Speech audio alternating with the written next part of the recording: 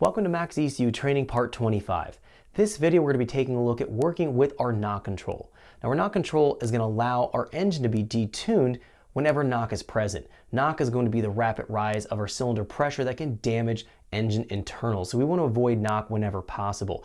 We can use our knock control to guide us in tuning our main spark timing table, as well as long-term engine protection after we've already done the calibration process and we're running it maybe in some extreme conditions where we might have really hot air temperatures, or maybe our gas quality isn't the best and we start to run into knock conditions. It can save our engine. I'm going to be walking you through how to work with the knock control, what to look for in the data logging, and how to make sure everything is going to be operating properly. Without further wait, let's jump into our video so we can check this out.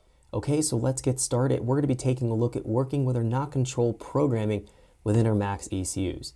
Our knock control is something we absolutely want to integrate into our calibration process and our long-term engine operation so that we can prevent any knock damage to our engine. We can use it as a fail-safe protection feature. This is probably one of the most important things that we can set up and work with our MaxxEcu, and I always use it regardless of any engine that I'm calibrating and tuning with.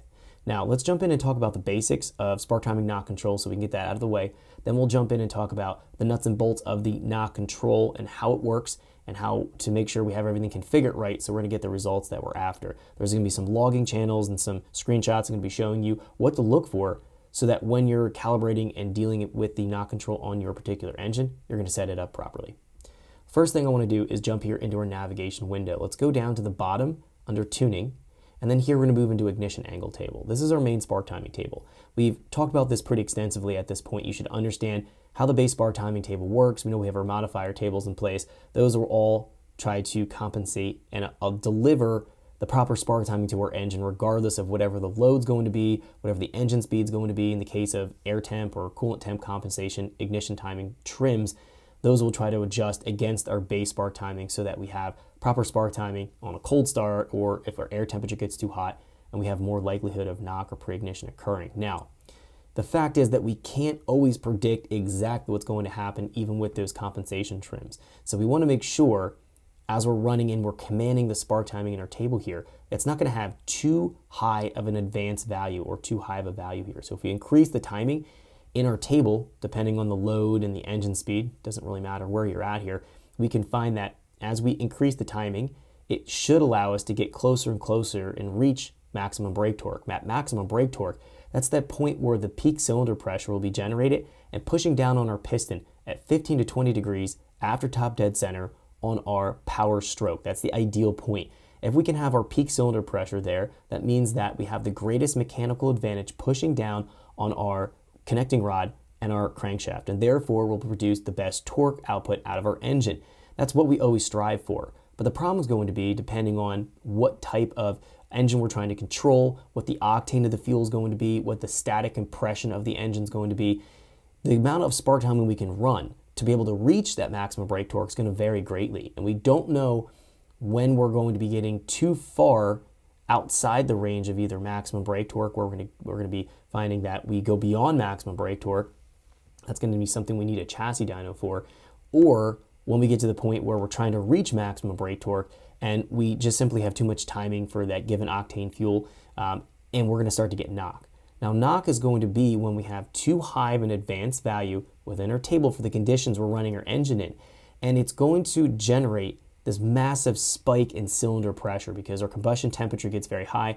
We can't control that pressure and have it where we want it to start to push down on the piston, ideally on our power stroke. And when we talk about the spike in cylinder pressure, it can be 10 times as great of a cylinder pressure as we'd see with controlled pressure within normal combustion. So if we're generating, let's say, 1,000 psi of combustion pressure, we may reach something like 8,000 or 10,000 psi of combustion pressure. That kind of jump in pressure, depending on the severity of the knock event, can easily damage pistons, rods, sleeves, crankshafts, connecting rod bearings, blow-ahead gasket. There's all kinds of things that can damage for our engine, depending again how severe it's going to be. Now, we can integrate a knock sensor, which will allow us to see what is going on with these knock events. We can easily get one fitted to our engine, and we can wire it into our MaxxEcu, and we can actually take a look at these events.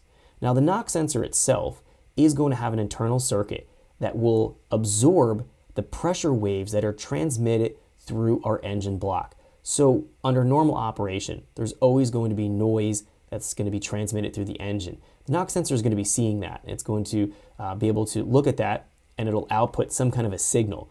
Now, the proportional output of the signal will depend on what type or how much of pressure we're seeing. If we're finding that we have normal engine noise and it's constantly going to be generating some kind of an output, we can filter that out. But what we're interested in is when we have this huge knock event, or we have knock going on, it's going to have these huge pressure spikes, which will be transmitted through the cylinder block. And then it'll go through the sensor. It'll send out, again, in a proportional amount, a larger output from the sensor. We're interested in those very large spikes because that's when a knock event is occurring. So we can use our knock sensor to determine when we have these large pressure spikes. We can see exactly what's going on, and we can see exactly when. Thanks for checking out our teaser clip. If you want to see the rest of this video and more than 500 hours of current EFI training we have to offer, make sure you click right here. If you want to go and check out more teaser clips from this training course, click here, and you don't want to miss any of the videos we're going to be releasing on this channel, so make sure you subscribe and click here. Thanks for watching, and I'll see you guys later.